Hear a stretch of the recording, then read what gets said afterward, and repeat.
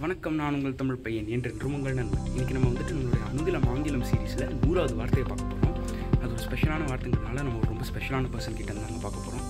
வாங்க பார்க்கலாம்.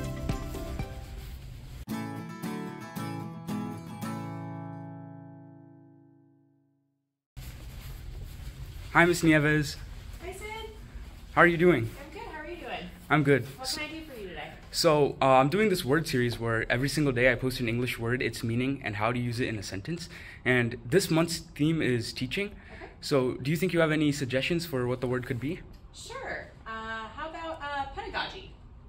Oh, well, what does that mean?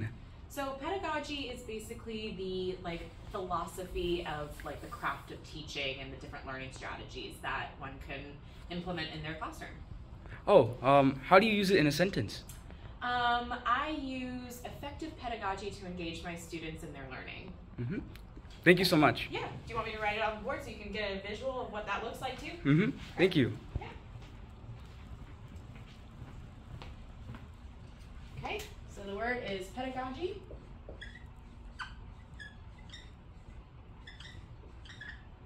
And I can use it in a sentence like, I use effective pedagogy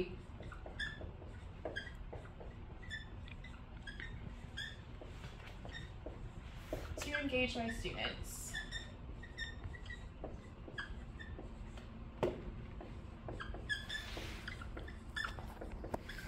in the classroom.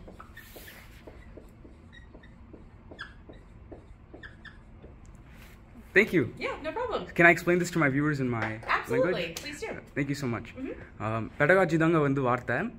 I use effective pedagogy to engage my students in the classroom. அப்படின்னா எனது மாணவர்களுக்கு வகுப்பில் ஈடுபாட்டை உண்டாக்க நான் பயனுள்ள கற்பித்தல் முறைகளை பயன்படுத்துகிறேன் அப்படின்னா.